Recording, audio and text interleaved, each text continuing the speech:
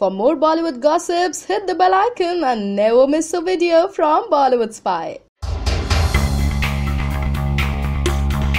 भारत के साथ साथ पाकिस्तान में भी सलमान खान की काफी फैन फॉलोइंग है और इसी वजह से हमारे पड़ोसी मुल्क में भी सलमान के फिल्मों के लिए काफी उत्सुकता रहती है। हालांकि पाकिस्तान फिल्म फ्रेटर्निटी के इंडियन फिल्म्स पर सेल्फ इम्पोज बैन के चलते सलमान खान की क्रिसमस रिलीज टाइगर जिंदा है को पाकिस्तान में रिलीज नहीं किया गया था, पर अब रिपोर्ट्स के मुताबिक सलमान खान की इस साल की ईद रिलीज रेस 3 को पाकिस्तान में रिलीज किया जाएगा। सिर्फ यही नहीं, इस एक्शन थ्रिलर का पाकिस्तान में ग्रैंड रिलीज होने वाला है।